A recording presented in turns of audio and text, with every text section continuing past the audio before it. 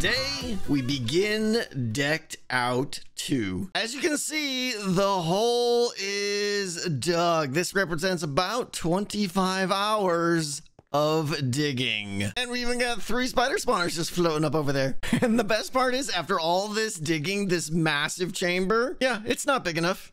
Nope.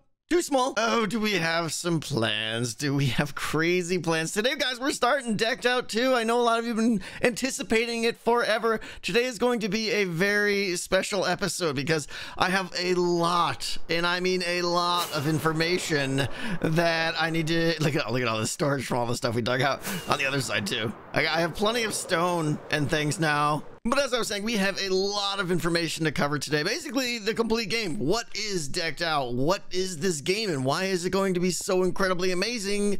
And how does it differ from the last time we made it? Before we even get started, though, those of you that are new here, first of all, I love you in your faces. But if you have no idea what Decked Out... How about we just stand over here where it's nice and safe? Yeah, for those of you that have no idea what Decked Out is, you might have been hearing this phrase thrown around and have no idea what it is.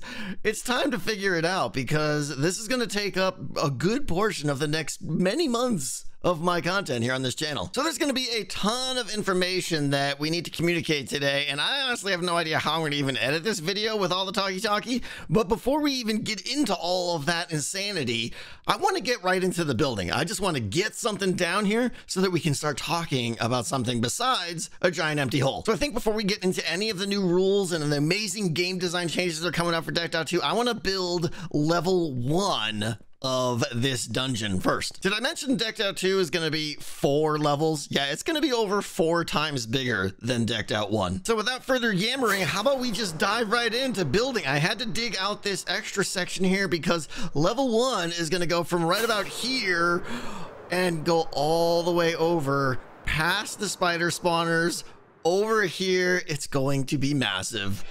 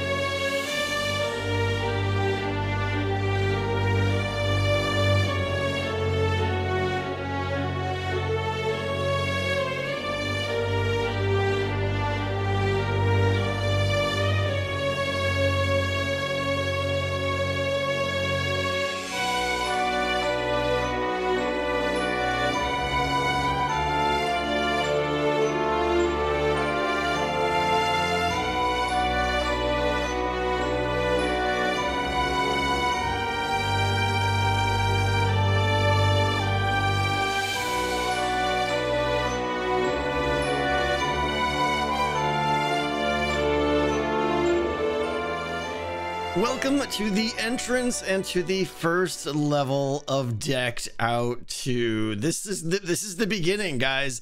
This is where it's all going to get started. And to be clear, we are starting a multi-month journey here. Oh, hello there.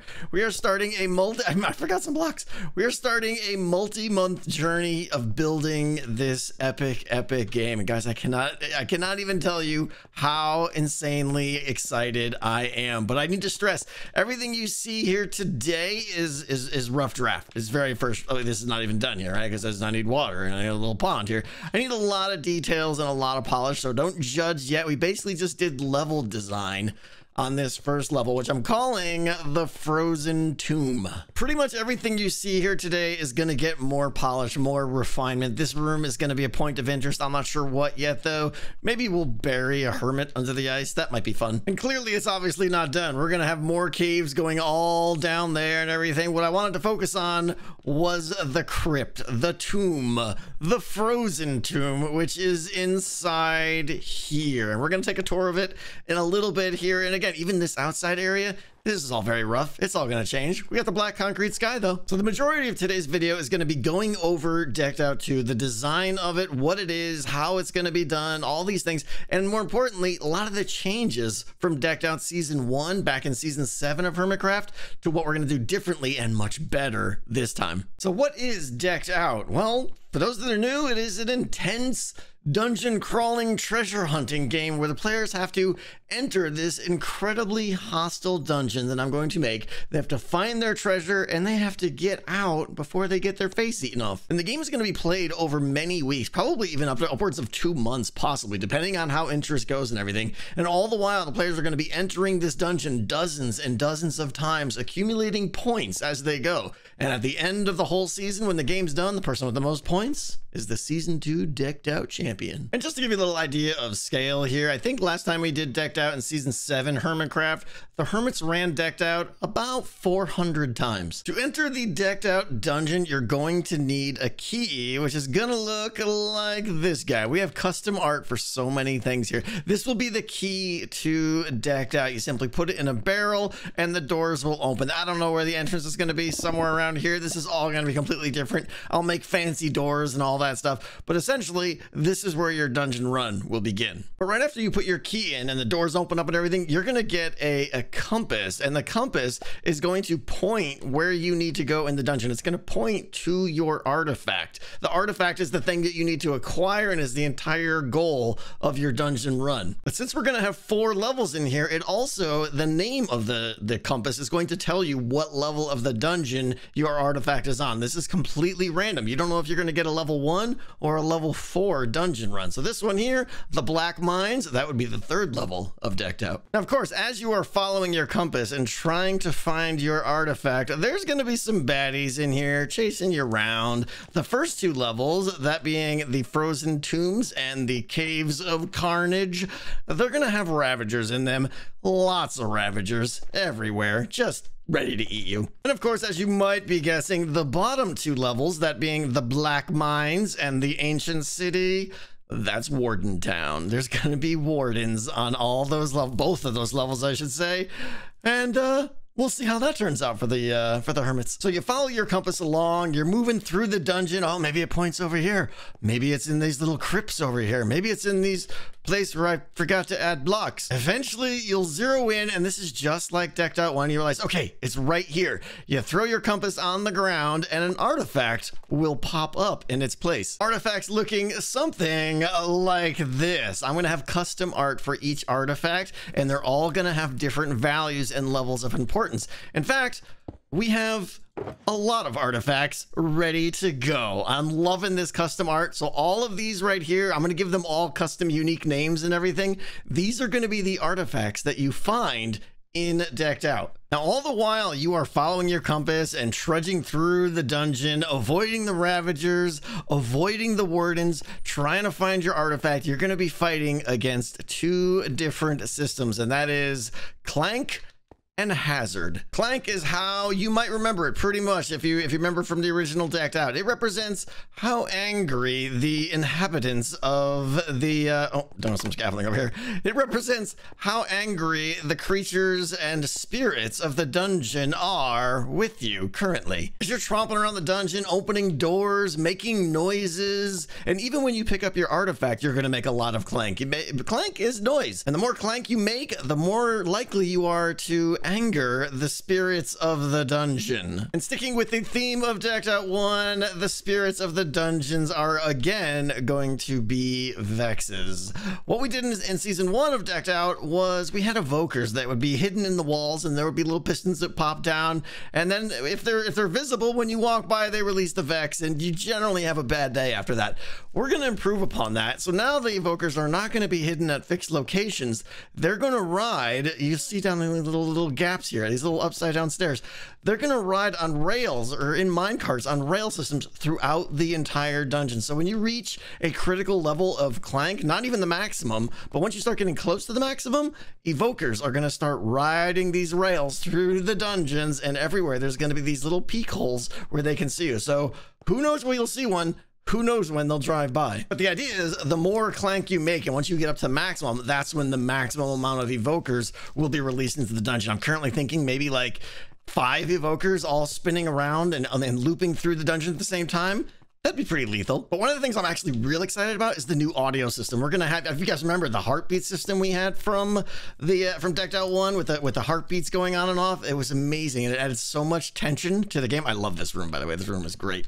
We're gonna do the same thing, but with custom audio. We're gonna layer audio effects on it. So as Clank rises, we're gonna layer in more and more tense music that blends together and just creates this horrific, tense atmosphere and scares the player half to death. Yeah, I got my super fancy altar here. I need another enchanting table, but yeah, this is a perfect example of something that I know needs a little bit more something. I just kind of threw everything together to get the dungeon working, but we'll add a lot more detail to these walls and stuff eventually. You'll also notice it's pretty dark in here. I can turn on my, where is it? This little client-side mod that shows light levels. I'm trying to, well, that torch won't be there, but I'm trying to keep light levels basically as well. This is going to be lava here. I'll talk about that in a second, but basically I'm trying to keep it as dark as possible while still keeping it spawn proof. We obviously don't want creepers and things spawning in here, but it should be pretty dark in here. And yeah, this room here, this is devious. These are going to be filled with lava and there's going to be a thin iron bar in the middle. So the player pretty much has to walk around unless they want to try and parkour on top of the iron bar.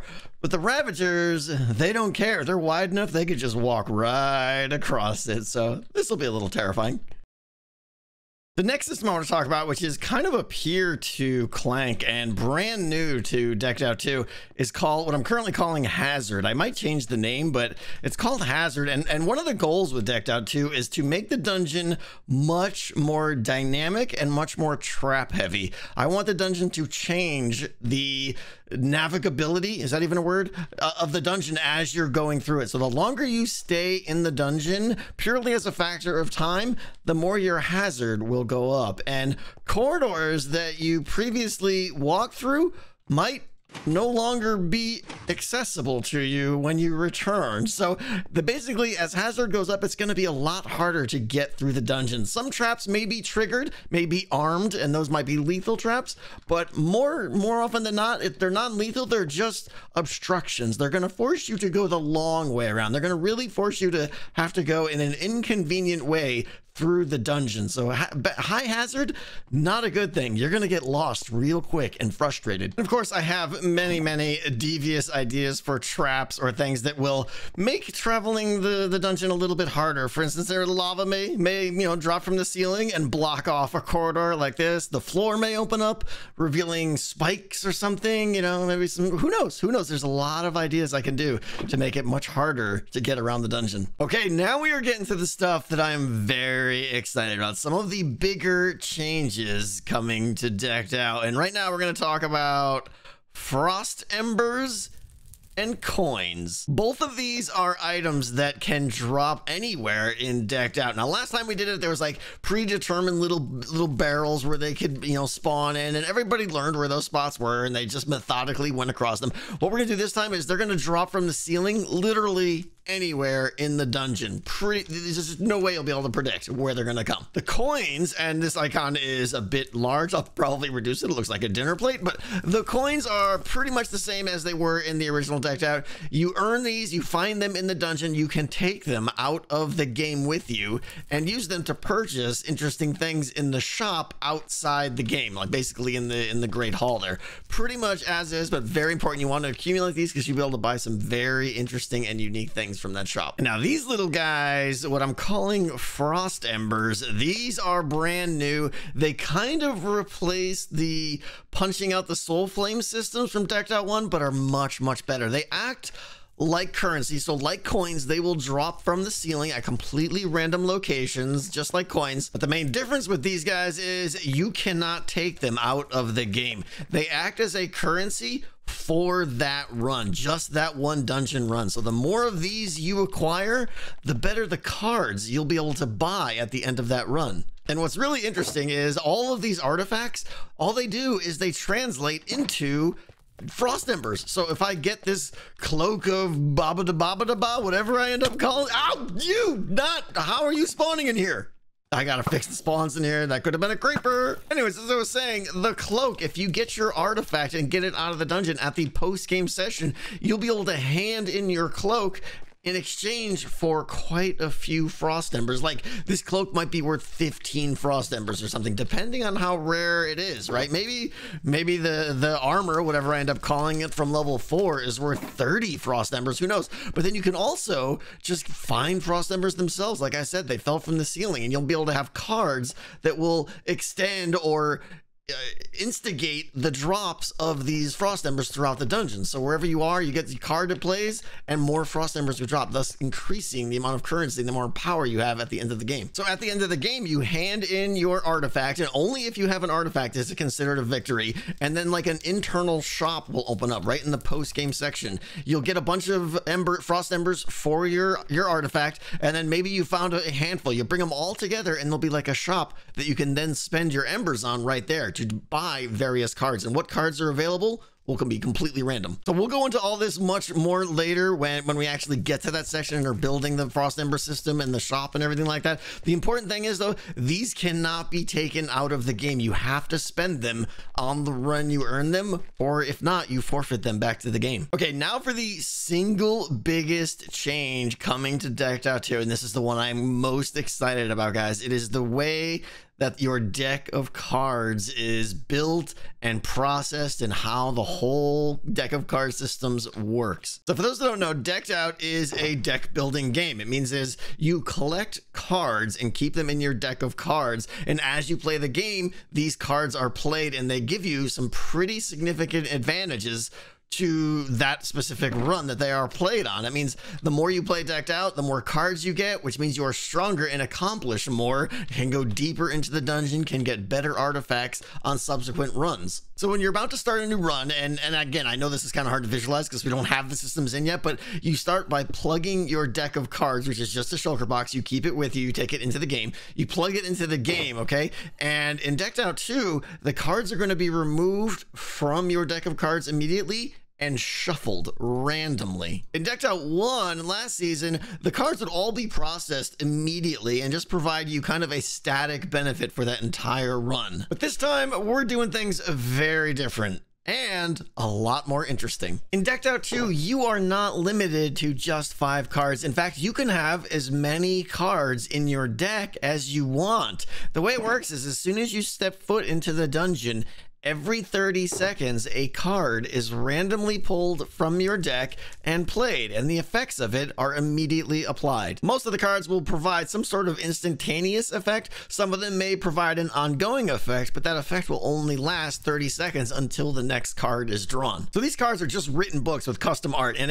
this is just mock-up art. I'm gonna have stuff that I think is even better, but it's just to give you a good idea of like the style I'm thinking. So because they're written books, you know, I can mouse over, see what they are: skillful retreat, swagger, sneak. Sneak is a very basic card, right? I right click on it and it says it blocks 2 clank. Prevent the next 2 clank that would be generated. So when this card is played, you'll hear a sound. It'll tell you that sneak was played, and now the next 2 times that you would have generated clank, it won't happen. It'll be negated because this card was played, regardless of when the effect happens. It doesn't matter if it happens in that 30-second window or not. So I have so many ideas for good cards. Some, like for instance, this is one that gives you a nice benefit, but it comes with a little bit of cost. It's going to generate 3 clank right away, but 8 frost embers are going to instantly drop somewhere in the dungeon for you to go find. So it's kind of a little risk versus reward here. I'll even be able to do some conditional things too. So skillful retreat. If you have already acquired an artifact, then it will block 3 clank. Otherwise, drop 3 more frost embers into the dungeon. So this one is kind of good, even if it's played early or later. And then there's all kinds of ideas, like meta ideas, like brilliance.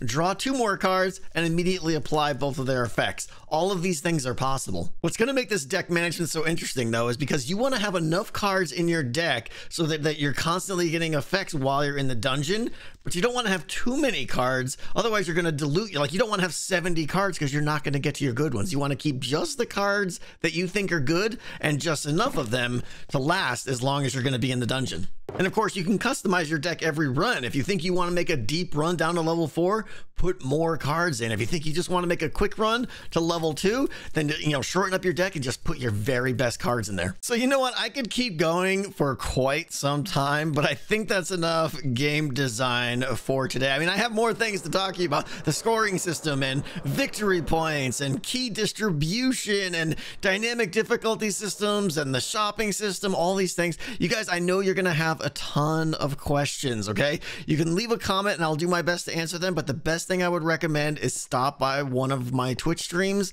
because I'm talking about it all the time. People have great questions there, and we're going to cover a lot of topics there. Speaking of streams, I also made this storage room down here, and I am in the process of moving in. This portal right here links directly to my nether hub, so it's great. I love where this storage system is here because this room here is going to be levels 1 and 2 of Decked Out, and then over here there's this massive cave system over here, which I still have to clean out. I don't think it's going to be that much digging. Obviously, there's lots of baddies still living in here that are probably going to kill me in the face in about 2 seconds. But we got all this space down here for level 3, and then all this space down here for level 4. I gotta light it up and stuff, but a lot of space down here for the upcoming levels 3 and 4, where the wardens are gonna live. So this all leaves me with a question for you guys. I know we are all very excited to get started on Decked Out and dive right in and see all kinds of progress, but there's also this issue. I really want to finish my base, this area in the middle here. So leave me a comment, guys, and let me know. Do you want to see me do a few episodes of Decked Out and then come back to the base? Or do you want to see me finish off the base first and then just go full on Decked Out after that? I'm kind of curious. You know, I really want to finish the Deep Frost Citadel here as well. What an amazing portal. Pearl is such a good builder. I've never seen anyone build with such a diverse block set and still make it look good. Unbelievably talented. Hello. Hi, Mr. Lever. Hi.